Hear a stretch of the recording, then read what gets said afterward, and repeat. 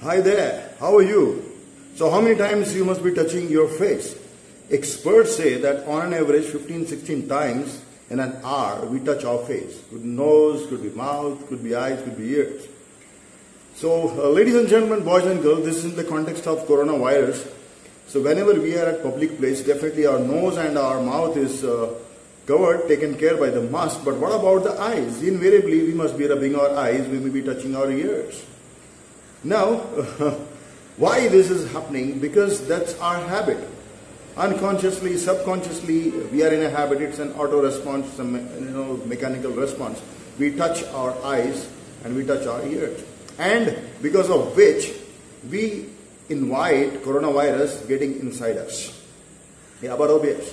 So what to do now? What to do now? So how to get over about it? No, it's very simple. If we remain conscious about it, because whenever we are touching, we are not aware that we are touching. So if we are aware, if we remain aware, we remain conscious, alert, awake, whatever you call it. The 3 R's, ladies and gentlemen, which I'm going to sensitize over here in this context is, first R is reflexes. Reflexes, reactions, and the responses. As simple as that. Reflexes are quite deeply ingrained within us when it comes to our body responses. Reflex actions. Let's recall school days. What used to happen in school days? Elementary science, right? Reflex action. Whenever we used to touch any hot surface, we used to zangle through our body, and our hands are thrown back immediately. That's reflex action. Now, reflex action, natural reflex action, it has its own benefits. Definitely, it protects us. It protects our body from dangerous situation by getting damaged. But the flip side, the dark side of this reflex action is we get habituated. We get into a deadly habit. Yeah, look at our body language, especially when you get into an interview.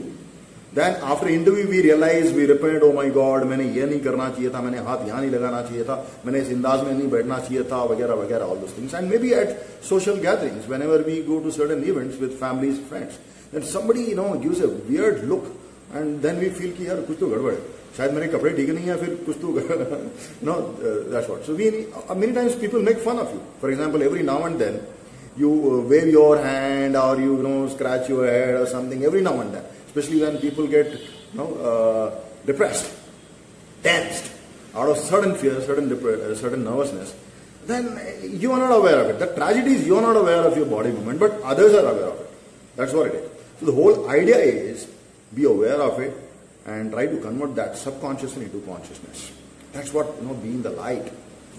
Now during wakeful state, what you need to do is simple body movements. Just try to be aware of it.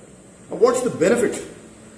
Very benefit, as I already told you, it creates certain gap, it creates disidentification and detachment. So we are able to observe it as it is, and we will be aware, and we will be choosing to not touch or touch or to not to touch.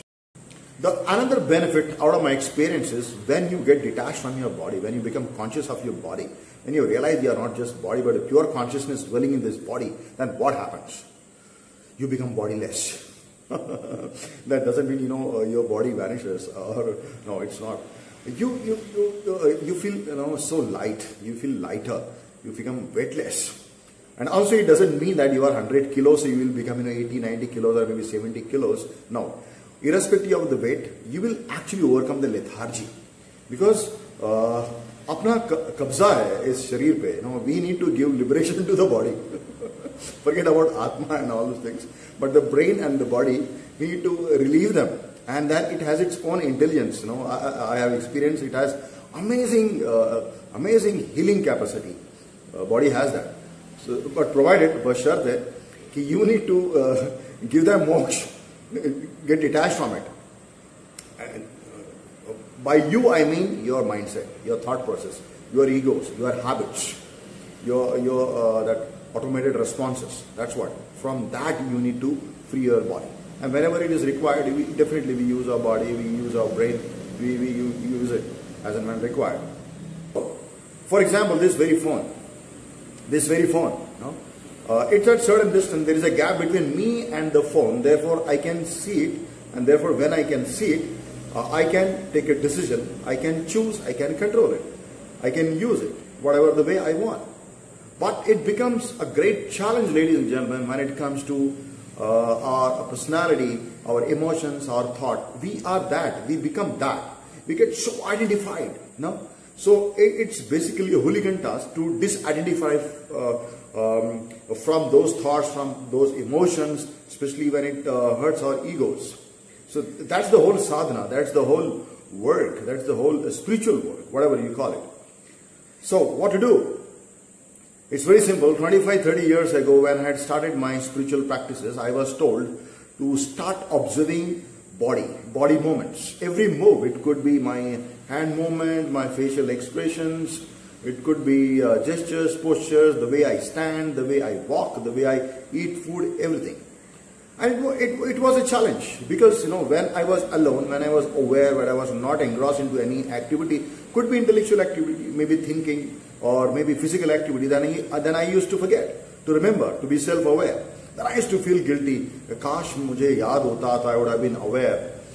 But you need not to feel guilty about it. Just begin with, maybe all put together it could be 15, 20 seconds, maybe few seconds in a day. And then later on, as you progress, it will not percolate during your wakeful state, but it will also get into your sleep and dreams also. There also you will be conscious. Reflexes, deeply ingrained. Reactions I call it at the psychological, at the mental level. When it comes to your ego patterns. Say at public place, someone talks negative about you, tries to insult you. What happens? We react. And we react in an approach of tit for tat. तूने मुझे ऐसे किया, अब मैं तुझे नहीं छोड़ूंगा, मैं तभी जवाब दूंगा, whatever it is. Some people have different habits. They will control, they will suppress, they will mull it over, and they at right time they think, they will give a lesson, they will teach a lesson. That's again a habit. That is in fact words. Better you respond then and there. But now coming to the response. Reaction is out of your egos. It is an unconscious activity. Now the third R is the response. Response. In the response, the degree of consciousness I perceive is slightly higher when it comes to your reflex actions and your reactions. In response, responsibility and ability to respond. If you are in the present, see, to respond you need to be in the present. Which means you need to be free from your past. And maybe your images, which design, which talks about your future, which imagination. Imagination, image, one thing. Okay. So reaction and reflection is always from the past, from the memory, but response needs to happen in the present moment. So when you respond, you have a choice, because you can see things clearly as they are. So you have a choice whether to respond by vocal response, or could be just remaining silent, whatever it is, and you smile. So you are no more slave to it. You are no more slave to your habits, your reflexes, your reactions. You are a free bird. So benefits are humongous, as we already discussed, because the situation is as such. We get so much into our work, we get tense, we forget, there is a lot of things in our head, it's occupied with a lot of clutter. So our hands go here and there, and we unintentionally, without knowing, unknowingly, because we are unconscious. So we increase the rate of infection, the contamination of coronavirus.